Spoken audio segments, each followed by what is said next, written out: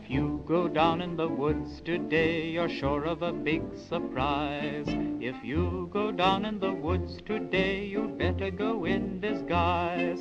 For every bear that ever there was will gather there for certain, because today's the day the teddy bears have their picnic. Hello everyone, Ghost Mate here. Hope you'll bear with me. I know the camera quality is going to be rubbish, but my lovely HD receiver's going back because it's broken. After I spent hours making an adapter for it as well. There you go. Anyway, I'm just going to show you the making of my bunny bunker buster bomb. Right. So basically, I've got myself a 5 litre Robinson's plastic container, which I had some blackcurrant and apple juice in. There's the lid, and what I've done, place the camera there, hopefully it will get all this.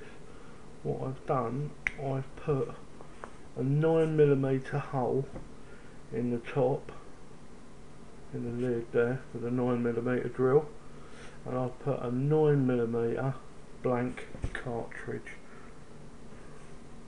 in it. This is going to be our ignition for the bomb. Okay, so that's going to go in there. Then what I'm going to do,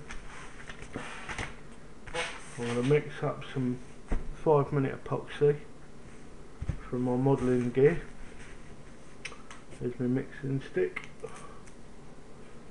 I'm going to mix up some 5-minute epoxy on a piece of paper, and then I'm going to put it around the inside of here to just to strengthen and seal.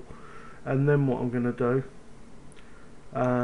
this is going to be screwed onto the bottle, and then on the day it's used, before the actual ignition, the bottle is going to be filled with probably with some butane lighter gas and a quantity of petroleum for the fireball explosion. So hopefully this will go well, and the idea is I'll stand off at an angle because I am aware that this may shoot out. As it ignites inside, it may well become a projectile. This may come flying back towards me, so I'm going to be shooting this with my BSA R10 from a slight angle, and the idea is I will shoot the percussion cap of the centre fire blank round, which will explode inside the bottle, causing the gas and the fumes from the petroleum to ignite, causing an explosion and destroying the bunny's hull in the process, hopefully. I am not going to be doing it on a live warren, okay? I'm going to be using a disused warren because I'm not out to hurt any animals in the process, okay? I will be using a disused warren. There's quite a few on the farm from where I've controlled the animals already. So, like I say, this will be going in the disused one, so I'm not going to be hurting setting fire to any bunny rabbits or anything.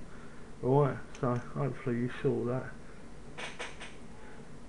And give us a couple of weeks and the rest of the video will be up, alright?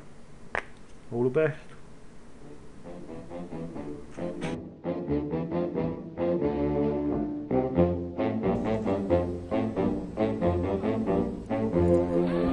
My God, man.